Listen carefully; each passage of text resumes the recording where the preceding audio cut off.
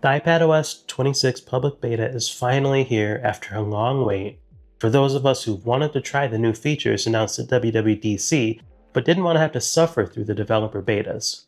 There are lots of new features in this release, but in this video I want to quickly go over the top 7 features that I found to be the most impactful over the month or so I've been using iPadOS 26. If you're watching this, I'm assuming you found your way to beta.apple.com to sign up for the public beta, but if you haven't, I'll put a link in the description to instructions on slatepad.org that can walk you through getting set up with the iPadOS beta. It's pretty likely that the main reason you even want to try the iPadOS public beta is for the new multitasking and new windowing.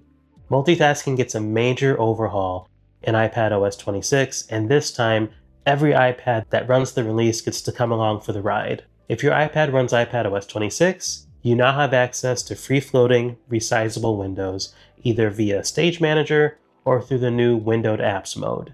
Before this update, windowing via Stage Manager required some getting used to. You kind of had to adapt to it, which to me was fine because it's a different platform. Different platforms have different ways of doing different things.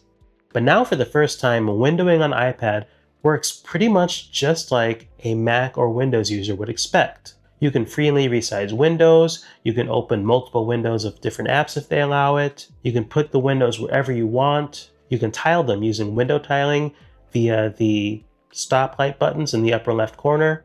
As you're using the iPad and as you're working, it becomes a really natural and fluid experience. You've no doubt heard by now about the new design coming to pretty much all of Apple's platforms this year. And you'll naturally see this across the entire system as you're using your iPad. What I found interesting about it is that you don't really feel liquid glass as much as you think you do, and you get used to it really quickly. See, on a smaller device like an iPhone or even the iPad mini, liquid glass is a bit more in your face. But on the larger devices where your content is taking up most of the view, it's easy to kind of forget it's there. Where liquid glass really jumps out is on places like the lock screen, which has this cool effect along the edge as you slide down, or in menus where menus fluidly morph out of controls and then morph back when you're done. It's pretty cool. If you really want liquid glass in your face, you can try the new clear home screen option. Initially, I thought this looked tacky, but it's one of those things that you really have to try yourself on your own device, and you might find that you like it more than you would think just based off the screenshots on Apple's website.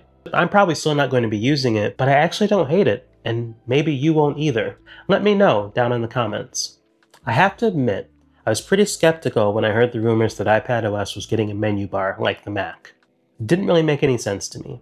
But after having access to it over the past month, it kind of grows on you. It doesn't feel 100% natural yet, and I do feel like it's too small, but I am starting to see the benefits. With a simple swipe from the top of the screen, or by moving a cursor to the top of the screen, every app presents its own menu bar, where you're able to access different commands that would have been hidden before on the keyboard shortcut menu that showed up when you held the command button on your hardware keyboard.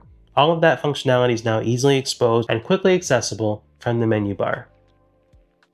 Now, this one's hard for me, because even after a month, I still miss the old iPadOS cursor.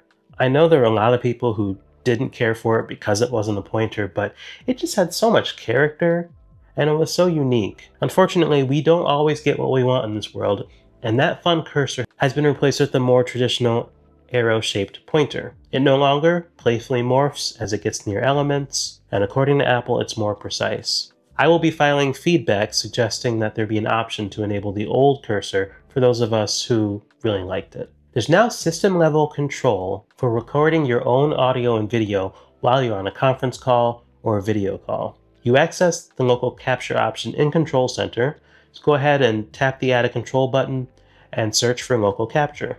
When you tap on it, you'll be prompted to select where you want to store the final output.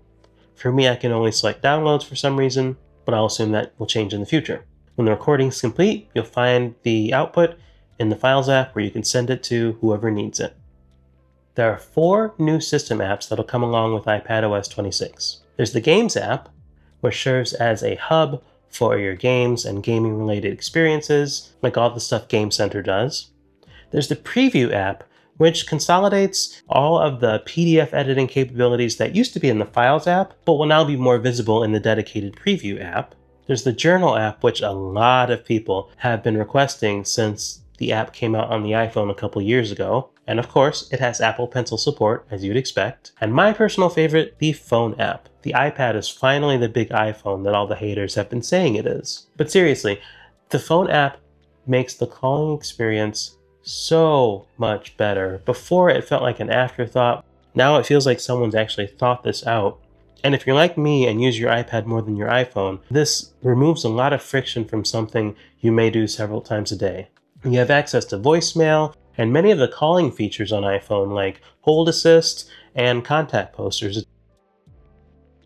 Just like on macOS, you can now drag folders from the Files app into the dock and have rapid access to their contents.